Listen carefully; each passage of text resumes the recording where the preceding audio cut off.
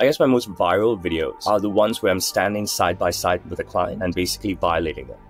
People have been trying to cancel me for 35 years. This guy's an animal. Beijing and Shanghai. Suddenly, you have me, the TikTok tailor.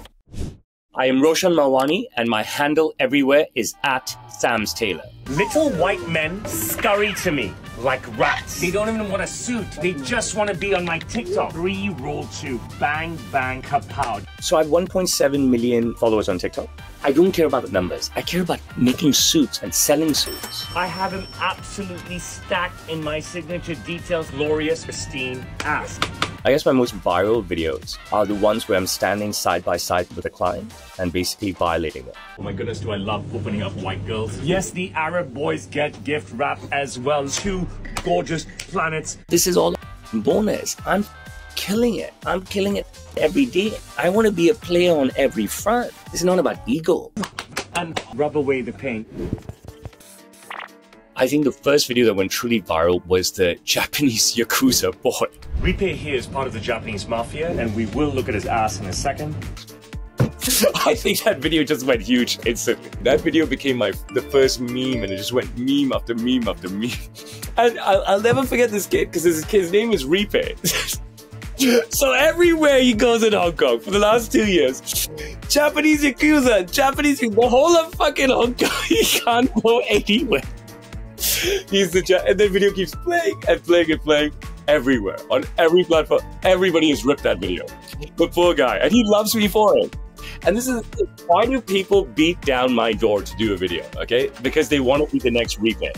They want to be the next white men from the United States scurry to me like rats. Like mice, like maggots, like the savages they are. They want to be the next young Chinese boy. Young Chinese boy, little Chinese boy, young, tiny Chinese boy. Let me open him up.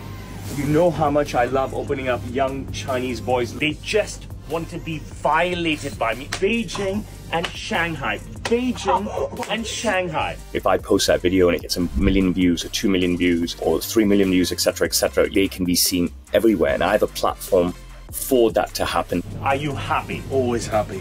I want my legacy to be stamped in. I want to be everywhere.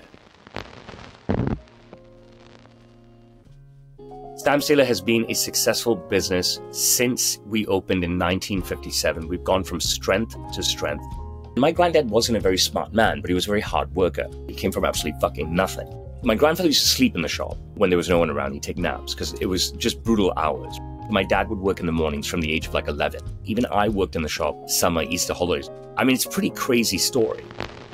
Here I am at the entrance of my shop, samstailor. You can see me here with my father and President Bush Sr., me with Sigourney Weaver, me with Kate Moss, my dad with Celine Dion.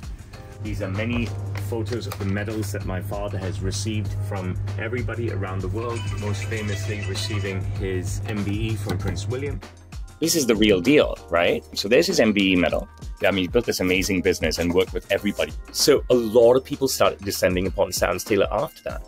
He sort of went viral in his way. And as I grew up, he continued to become more famous through sheer hard work and luck. He's just remarkable. At the same time, he can't do what I do. They're not buying suits. You've got to stop showing up here and milking me for videos. I was born famous, and I've managed to catch the times at every stage of my career. I am an early adopter. I started posting on Facebook as soon as Facebook was available, and I copped a lot of abuse from my dad and uncle. He goes, "What the fuck are you doing putting customers on samstailor Facebook? These guys are yelling at me, we're gonna be hacked." The coin has flipped so much that every day my dad is grabbing me. Do a photo with him. Do a video. Take a video with him. He is gift wrapped. This guy's a fucking animal. He's fucking, oh my God, talking about this sweet ass. And then I think it was Tom Segura who first led a lot of his followers to my reel. I think my videos are less risky now because I'm very conscious of these social media community guidelines and all this stuff. But before, I think I was more out there. I was smacking away, abusing away, being funny, kissing, licking, sniffing, whatever. I don't think that I could push the boundary anymore. I wouldn't pull my dick out. I think the fun is consensual. Let us look at his planets.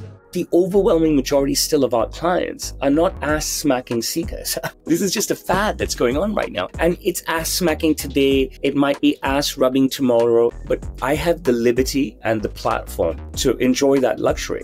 I don't think we're breaking any guidelines. If we inspect a 16-year-old, we inspect him with a hanger. How old are you? 16. Say it again. I'm 16. I have zero consent here. Which hanger would you like? Let's use the wooden one. If we inspect someone over 18, they're literally on their knees begging us to smack their asses. I've done great videos, and I've had people say, you didn't hit me hard enough. Well, can we do it again? You know, there's all these videos of commentary videos all across YouTube and stuff saying that this is sexism, fuck this guy. If every channel shuts me down, I will still thrive because I make a great product. They're brilliant fucking suits. And you think I'm worried about being cancelled? Bro, come after me. People have been trying to cancel me for 35 years because I don't think there's anybody out there doing this kind of stuff and saying the diabolical stuff that I say. I'm dripping wet for this tight, white Italian. I'm going to devour this little Chinese boy. I say whatever comes off the top of my head, right? So if he's a young Chinese boy, he's a young Chinese boy. If he's an Australian white guy, he's an Australian white guy. I want to show my audience who my clients are. He's a Chinese boy, he's a Chinese boy. He should be proud that he's a Chinese boy. I'm proud that I'm an Indian boy. Even if you hate me, you're telling me you don't want to come and meet me and try one of my suits? Come on! You can hate on me all you want. I've created a phenomena. I'm not going to compare myself to the Eiffel Tower, right? What is there to do in Hong Kong? I'm like a beacon now. We don't have an Empire State Building. We don't have a Statue of Liberty. We don't have Buckingham Palace. What the fuck do we have here? Suddenly, you have me, the TikTok tailor. What the fuck else is there to do? I'm out there to entertain people. I'm out there to spread my culture, my son's success, my daughter's achievements, my father's achievements. I'm showcasing my clients. I'm showcasing my work. I'm making my clients happy. Everyone in the videos is consensual. This is an amazing blessing.